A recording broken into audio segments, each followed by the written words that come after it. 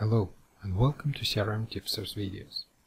Today's challenge is to schedule a recurrent workflow, but not only that, we would like to do that without writing any code.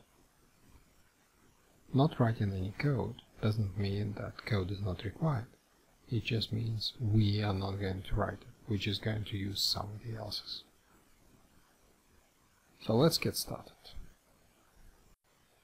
Let's say we would like to send some gifts to our contacts when they have an anniversary. Anniversary could be anything, could be a birthday, it could be wedding anniversary, it could be just the day they signed up to be our customer. And let's say for Joe, this day is today.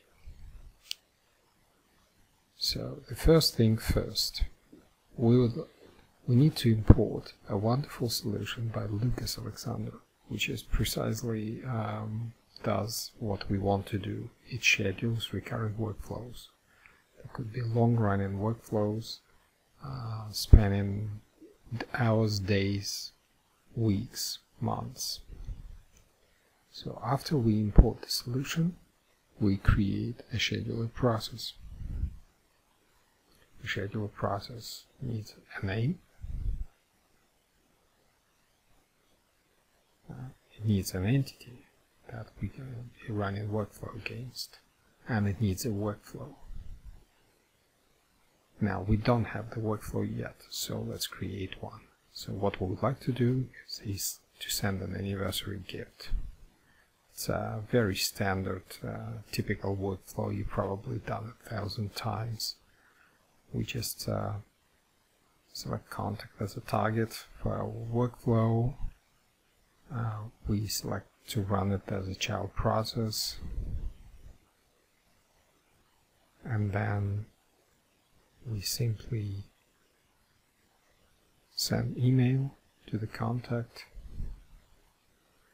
and we say happy anniversary, and we congratulate them on their anniversary. And we would like to add some gift, and the gift would be, say, a shopping voucher.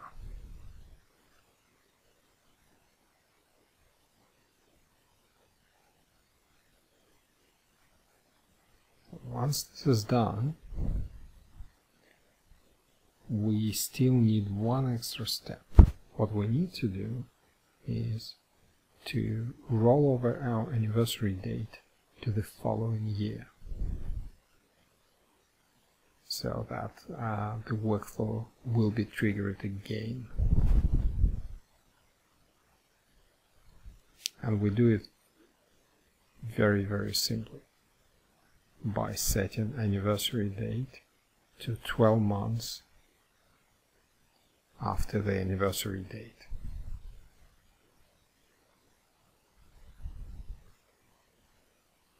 And we activate the workflow, and now it can be used. This workflow will run daily against the selected contacts. So which contacts are included in the selection? That is defined by fetch XML that we need to enter.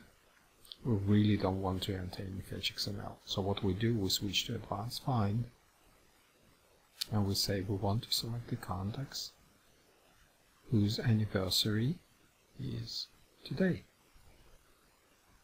We'll run, we verify, yep, Joe's is included, and we simply click download fetch XML, copy, and paste it back. So now we're all set. We just select the next run date and save the record. So what happens afterwards is we go and check